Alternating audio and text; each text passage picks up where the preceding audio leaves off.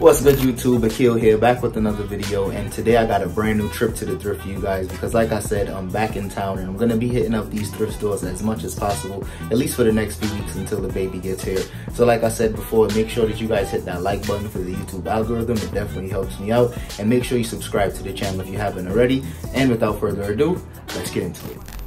Alright, y'all, so I had to check out the clothing section first here, and I came up on this Detroit Tigers jersey, and this jersey was in really good shape, no flaws, no tears or anything like that, and it was from Majestic. I think it said Diamond Collection on here, but I was so used to seeing Diamond Collection by Starter, so I guess that's just more of a vintage piece. As you guys can see, it said made in USA. And after checking the comps briefly, somebody had this listed for $100, and then when I checked the sales, seen somebody took a best offer for $40. So we'll see how that one does. I'll probably price mine closer to 40 or 50. So checked out the games and came up on this Need for Speed Most Wanted game for the 360, and surprisingly this game is selling for like $30, sometimes even 40, so I'm definitely grabbing that one up. And then there were just a few Wii games here. It mainly looks like maybe some kid games or something, but they were all $129. Definitely not selling for a ton of money individually, but what I usually do with Wii games, if I can get them for $1 or $2, I usually would just buy the Wii games and use it and just bundle it up with the console itself, especially since I find so many Wii consoles here in Arizona. So next up, decided to hit the shoe section, and I came up on a pair of these Anu hiking boots, and I used to come across these pretty often back in Cali. I know Anu, Teva, and UGG was all under the same umbrella. I believe that was called Decker's brand, and these should sell for right around 40, maybe $45. It'll probably bring in a little more during the fall and winter, but I'll just price mine to sell sooner than later. Next, came across this pair of Rockports, and I usually don't pick up Rockport shoes, but these were in really good condition, and this Pro Walker model was selling for surprisingly like 50 to 60 bucks. I was definitely surprised when I seen that. I know anytime I see shoes with that Vibram sole, it always adds a little bit of value to it as well. So in this condition, I'm still going to clean it up a little bit, but I'm definitely grabbing those up. And next was this pair of Echo shoes for women. They had it in the men's section, but this shoe, in my opinion, was just really nice. I wouldn't be, like, if it was my size, I probably would have been able to rock these. But like I said, it's a woman's shoe. And they were asking like $25 for these, which is kind of pricey, especially for Echo. So I ended up passing on these, but it definitely grabbed my attention. I definitely sell Echo shoes in the past, but I'm definitely not going to spend $25. Next was this pair of Allen Edmonds shoes, and I've been picking these up pretty often. They're not moving as fast as they used to, but I'm kind of just still grabbing these up, hoping that the prices would start to go back up, especially when people start going back to work. So even though Allen Edmonds aren't selling as fast as I would like it to, I think it's still worth grabbing those up. And here was a pair of boots. These are just some army boots. I thought they were the Nike SFBs, but they definitely weren't. So I ended up just putting those back. But overall, nice group of shoes right there. And then I ended up coming across this pair of Jordan 9 Fusions. And these were in pretty rough shape. They definitely had some signs of wear on here, but nothing too terrible. Nothing that I probably still can't be able to sell these for. Surprisingly, if these were in better condition, you could probably get maybe 80, even closer to $100. In this condition, these will probably sell closer to $50 for these. So they were asking like $25 for these shoes. As you guys can see, I'm already dropping them, but they're asking $20 for these. So for that reason, I ended up passing on them, only because they were a little too pricey, especially for this condition. But if it was in better shape, I would have definitely grabbed that up. Next came up on this PS4 Guitar Hero guitar, and this is my first time finding one of these because, as you guys know, I sell a ton of these Guitar Hero guitars, and they usually sell for anywhere between maybe 40 to as high as $80. That's the most I've ever got for one of these type of guitars. But since this one is for the PS4, these are selling for well over $100. Some are selling for 150, 140. And I just wanted to look under the battery cover to see if it was any signs of battery acid or any like battery explosions, but it was in really good shape. So I'm definitely grabbing that one up. Super excited about that find. So went to a different Goodwill and came up on a bunch of shoes here. So first off was this pair of NMDs. I think these are the NMD R1s or maybe the R2. Whatever it was in a size 11.5. and pretty good shape. I'm still gonna have to clean these up because the midsole was pretty dirty on this, and the uppers were pretty dirty as well. But overall, not in terrible shape. The midsole wasn't too yellow, so I can definitely get away with that. And next to that was a pair of Ultra running shoes. I love picking up this brand, especially when they're in good shape, because I usually sell these for anywhere between 50 to 60 bucks, and they sell pretty quickly. So hopefully these move pretty fast as well. But as you guys can see, these shoes are probably worn maybe once or twice, if maybe worn once, and not for a long amount of time. So definitely grabbing that up. Then I found another pair of these Adidas NMDs, and these were in similar condition. I guess they were priced these a little cheaper, just $1 less than the other pair. So I'm also gonna have to clean these up as well, but these are in pretty good shape. No yellowing or no tears in the uppers, which is pretty common for any time I find NMDs. They usually have a hole up top, so definitely gonna be grabbing that pair up. And this was my favorite find of the day in terms of shoes when I came up on all these shoes. A pair of Romelios, and these are just like weightlifting shoes. I guess you can call them squat shoes. I was looking for a pair of these for myself for a very long time, and I got super lucky that these actually were in my size 11. I was kind of nervous about these because people said they run kind of small, but once I tried them on in store, they fit me perfectly. So I'm absolutely keeping this pair. I've been wearing these other Adidas weightlifting shoes for a while, so I'm gonna go ahead and swap those out.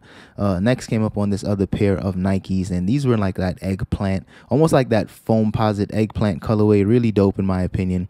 The colorway, that is. These shoes, after checking the comps, people had these listed really high. Some people were asking 100, 150, and then once I checked the sales, I only seen them sell for right around 30 bucks, and they were selling for this Goodwill was asking like 40 bucks. So for that reason, I had to pass on that. Didn't make any sense. So went to a different Goodwill here and came up on this holster, and I've been selling these pretty often. I don't find them every day, but of course, being out here in Arizona, this is the type of stuff I'm going to be coming across pretty often now. So definitely sold maybe 5 or 6 in the last 2 months, and this one surprisingly already sold, so definitely happy about that one.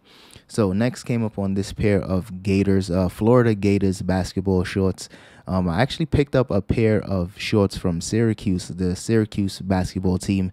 Those, I'm selling those for 200 bucks. I've been getting some, some traction on those, but this pair in particular isn't as in good condition. It's even missing the drawstring on the inside. But anytime I see Nike team shorts, I know those are usually vintage, a little older. But this pair of shorts in particular, in this condition, probably get somewhere between 40, maybe 50 bucks, but then again, might be shooting a little too high. So I still grabbed them up. I'll probably get maybe closer to 30 to 40 bucks for those, honestly.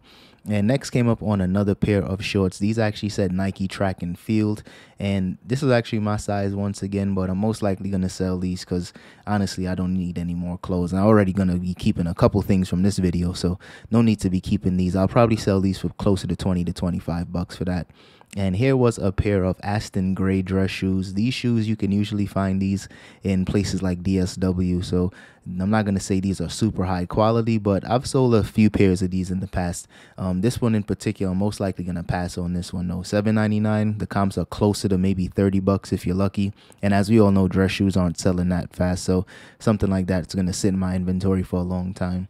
And here was a pair of, I believe these are Metcons. I didn't see Metcon written anywhere on these, but pretty sure this was a pair of Metcons. Once again, $8 for these. And I have a couple pairs of Metcons in my inventory right now, and they've been sitting for at least 6 months.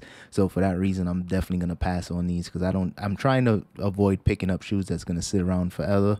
And this is my first time finding this brand. This brand is called Android Home, and this is one of those designer brands that the retail price is pretty high. It retails for like 300 bucks, but in terms of resale, you'd be lucky to get maybe 60 to 70 bucks for these shoes in this condition. I'm definitely going to clean it up, and I should be able to get maybe 50 bucks for these. Definitely not super popular or anything, but I think for the first time me finding these, I'm going to go ahead and take a chance on them for 8 bucks.